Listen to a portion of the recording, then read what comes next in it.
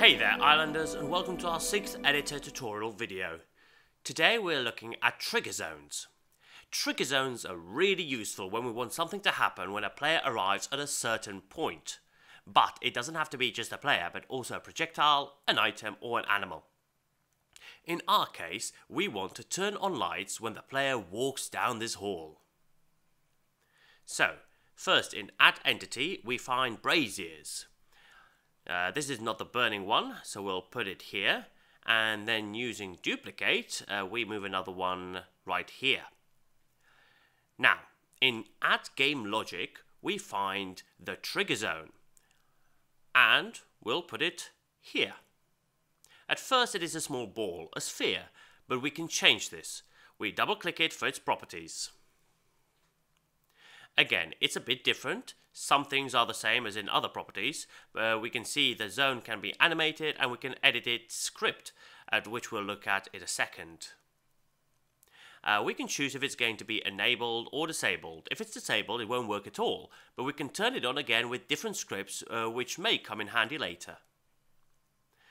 Here we can choose its shape. It can either be a ball, a block or a capsule, but we'll choose block. Now we can see that the radius changed into dimensions. We can either set that up manually or with a gizmo, which we'll do in a moment. We can also choose if the zone will be visible, in which case we check it here and pick a color. The player would then see the zone, but we want it to be invisible. Another option is to choose what sets the zone off. It can be the player, animal, projectile, chosen entity, everything is really possible. But we'll settle with any player.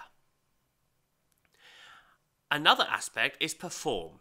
Here we have two options. Either the zone goes off only when someone walks into it and not when another player already is inside, or even when someone already is in there.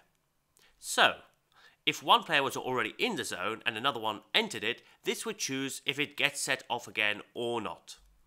The first option will suffice for us, which is there by default. In time triggers, we set up how many times the zone can be set off.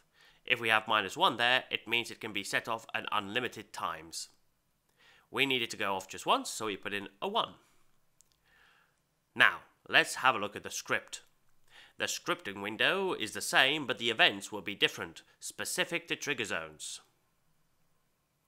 These two, on trigger enter and on trigger exit, are specific for trigger zones and will need on trigger enter, this one here. As you can observe, here again is a part with which we can refer to the setting off entity. In our case, it'd be the player that walked into the zone, but we won't need it because we're making just an easy script setting alight a few braziers. So we'll search for light. The light entity again refers to something, so we choose one of the braziers with a dropper and then copy it and choose the second one too. Yeah, that's just easy peasy. Now we press done because we're done. We close the properties. Now we'll toggle the gizmo to scale, and you see another type of gizmo appeared with which we can make the trigger zone bigger or smaller. So what we need is that we'll stretch it for the whole hall and switch off the gizmo. As you can see from the selected trigger zones, there are lines connecting it to the braziers, which means that the trigger zone references them in some way. And we know this is because of the script we made.